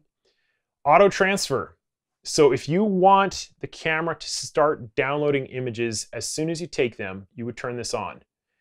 We have the reduce image size and the delete information. We saw that in the other menu. But if you're out shooting and you want these images ready to go for social media, you can just turn on auto transfer. It's going to download to your smartphone. The location information is, I have mixed feelings about it simply because this is going to embed GPS data from your smartphone into the images. There are certain people who want this. If you do a lot of hiking, I do disaster aid work, so it's kind of cool to tag things. I don't recommend it with this camera for battery reasons, is that when you connect your smartphone to your camera and there's this extra feature running in the background, sometimes your battery life will reduce dramatically. There are some cameras that have built-in GPS that just drains the battery like crazy. So the truth of the matter is I don't use the location information that much. So, and especially for security reasons, especially if you're, don't want to give your information out by pictures, probably a good idea to leave it off. So that is a quick overview of connecting your smartphone by Wi-Fi to your camera, shooting in live remote for both stills and video, and we can also view images and have them automatically download. So when we're talking about lenses available for our M50, it's important to remember that this is referred to as an EF-M mount. There are EF-S mounts, which is designed for APS-C cameras, and there's also regular EF mounts. The EF-S mounts and the EF mounts will work on our EF-M mount if we have an appropriate adapter. This is a Canon EF to EF-M mount. They go for about $180. They are expensive, but if you have Canon lenses already, it's a no-brainer. There's a knockoff version made by Photodiox. It runs about $40. It doesn't work as well from the reviews that I'm reading. And I have a large amount of Canon lenses, so for me this makes sense. And there is one Canon lens that I would definitely recommend taking a look at if you go the adapted route, and that is the 50mm 1.8.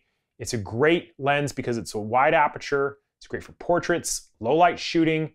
Really a wonderful lens, and there's a company called Yunguno that makes a knockoff version for less than $50. When we're talking about native lenses specifically for the M50, there's a handful of them you should take a look at. Any kind of vlogging, any kind of walk around hand holding, you're going to want the 11-22. It's a wide angle lens, very versatile for video recording. I have the 15-45. This came as part of the kit bundle that I bought, but I've seen these for about $300 or $250 if you were to buy them separately. If you're going to be doing any kind of telephoto work, I would recommend starting with the 18-150 telephoto. That's a $500 lens. But the thing that's great about the EF-M lenses is that they're so small. And so, if you're coming from a background of full frame lenses like me, they get very heavy. So just with a couple lenses, they weigh almost nothing. If you're on a long trip traveling, makes a lot of sense. There is also a 28mm macro that has LED lights built into the lens. It's a really interesting lens. That one runs about $250 to $300 depending on where you get it. After you have the right lenses, you're definitely going to want to look at some kind of support. Talking about tripods. I am not a fan of the flimsy little tripods you get at Walmart, and the reason is with any amount of use, they are going to break eventually. Obviously, they're better than nothing, but I would recommend taking a look at the Bogen Manfrotto Be Free or the MePhoto tripod with a locking ball head. And by the way, I have links on my blog, on my gear page, that will show you where all this stuff is, and you can find everything that I'm talking about with direct links. Those are our affiliate links. It supports what I'm doing. But the tripod is important because if you're doing anything long exposure for landscape, or you're doing timer shots, painting with light, there's a lot of times video work, you're going to need a really good tripod. If you go onto eBay, you can find some of these used for well less than $100. I also think a smaller tripod makes sense for the case of the M50. It's pretty light. And Joby GorillaPod makes these handheld flexible tripods that make a lot of sense. You can set it up on your desk. Speaking of video, if you are serious about doing vlogging work or high-end video recording, you're definitely going to need an external microphone. Rode makes a number of onboard microphones that fit into your hot shoe on top of the camera. And when we're talking about flash systems, there are so many Canon flash units, but the one that I recommend is a Godox TT685C, stands for Canon. Those run just over $100. For any kind of flash work, I think that's your best value. For portraits, there's a lot of power. It's really a knockoff version of the flagship EXRT600 version 2, which is without a discount, it's almost $600. So talking about tremendous savings, that's the flash unit that I cover on the crash course. Again, the most valuable tool that you have for your photography is your brain and how you think about the problem solving you'll go into. And so I think out of all those accessories, the most important one is my crash course on the Canon M50. That link is in the description below. In any event, I hope you guys enjoyed this tutorial and I hope I've earned your subscription. Again, I publish videos several times a week. Thank you for watching and I'll see you on the crash course.